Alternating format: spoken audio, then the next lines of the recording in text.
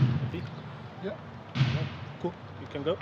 Stedman, just how are you feeling right now? Just ahead of the season, condition-wise, just how are you feeling? I'm feeling very excited. I mean, it's been a tough pre-season, so it's good to finally be in the first game week, and I think everybody's just buzzing for the games to start. I mean, what were some of the aspects that you guys sort of worked on during the pre-season? Also, again, reviewing what happened last year and all those things. Just what are some of the aspects that you worked on, and also the new coaching staff within the backline? How was it? So pre-season was a lot of focus on the not set piece play but loose play in the game. I think coaches recognize that the game is becoming more loose as time goes on, and so it was a massive focus on just getting our shape. Whenever 3 or 4 phases after set piece, it was a massive focus, just trying to up our tempo as well, to play a faster game. That was also one big emphasis in this pre-season. And then just personal ambitions for your side.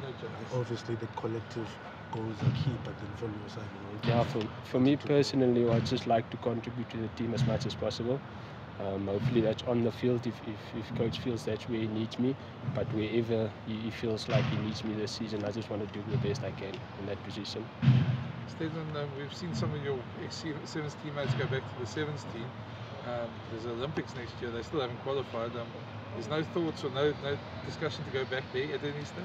No, not at this stage. Totally 15s. I'm totally 15s for now, 100%.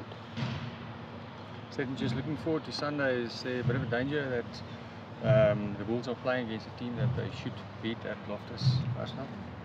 I don't think that's a danger. I think it's just going to be a first game for us and them.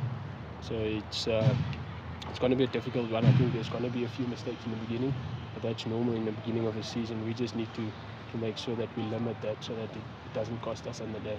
And obviously important to start the campaign well at home. 100%. We want to lay a foundation that we can build off in the first week, and we hope to do that this weekend.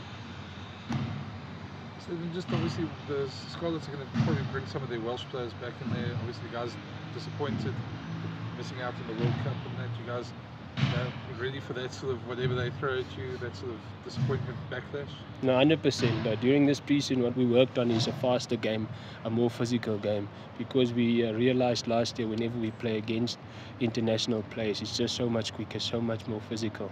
So I think we're ready for that challenge if it is to come. Happiness. Cool. Cheers.